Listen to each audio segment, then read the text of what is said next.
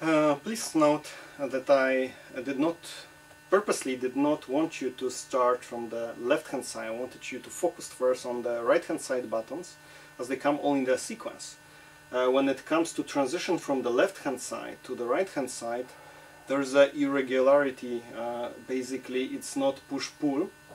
As you can see, basically if you go from C, D, E, F, G, A, I'm expanding A, B is also expanding. So basically from A to B, I'm going from expanding to expanding, and to go to C, I'm going to basically squeezing the squeeze box or concertina. So that's another irregularity. That's why I prefer that you start from finding your melody on basically first 6 buttons that allow you 11 notes without the skip of the 4th button.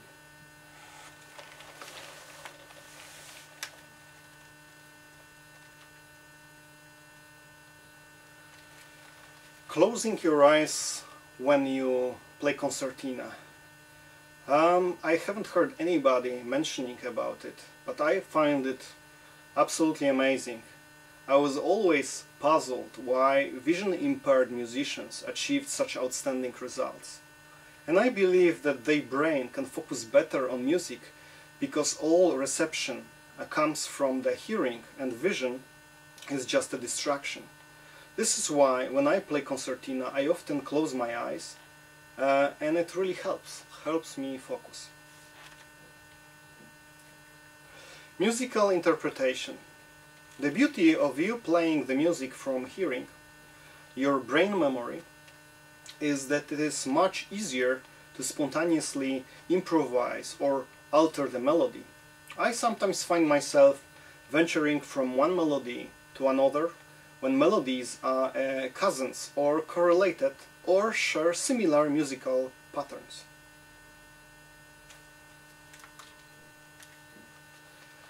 The tune I would like to start this lesson is very popular in Europe and is actually sung by children in Germany, in France and in Poland, and I think in England as well. It's called either Majster or Mr. Jakub or Majster Jakub or frere Jacque, or in Poland panie, Janie.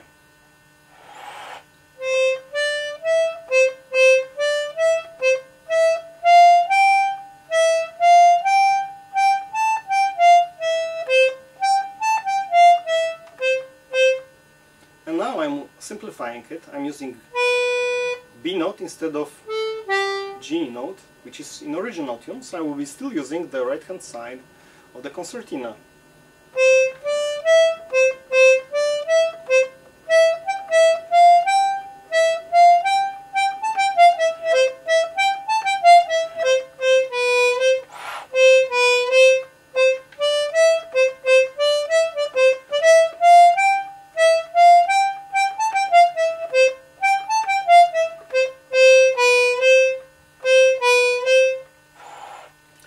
So in this tune I basically used only 4 buttons. I used first, second and third, and the lower buttons. I will do it one more time slowly.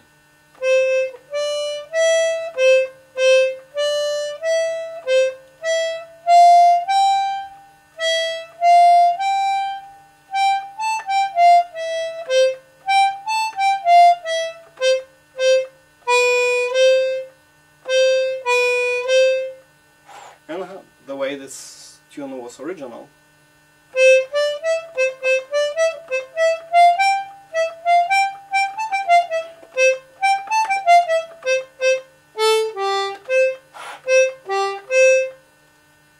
With the G note on the other side. The next tune is actually very popular, and any kid in America knows this tune. It's Twinkle Twinkle Little Star.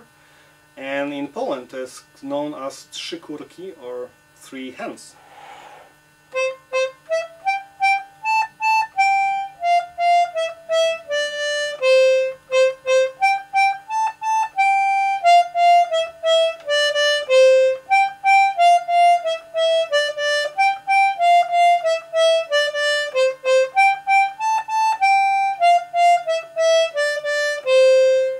And I am using exactly the same 4 buttons which I used in frere Jacque.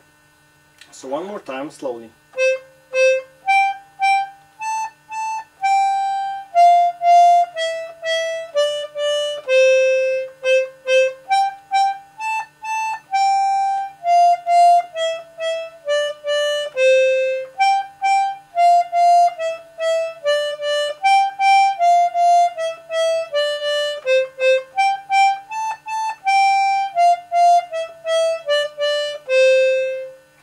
And what you can actually do with the tune, you know, after you know the basic tune, you can add actually variation to the tune.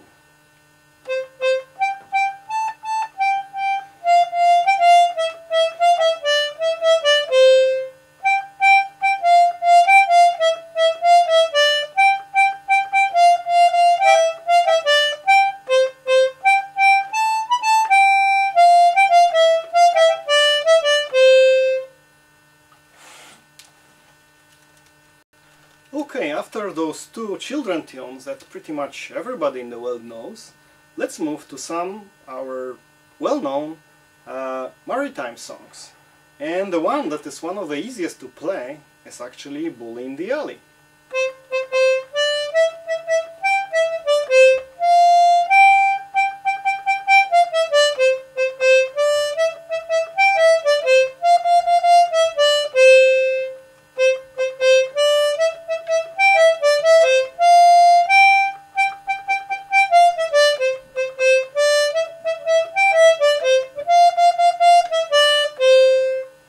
And as you learn and progress, you can add extra buttons to any melody.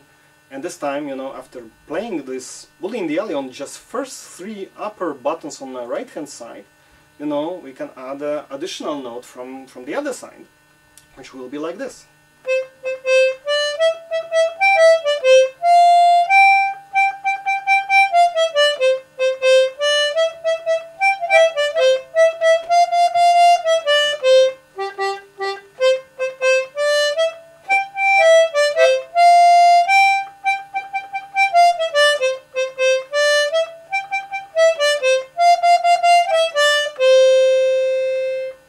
It's all about enjoying it, and it's all about having fun.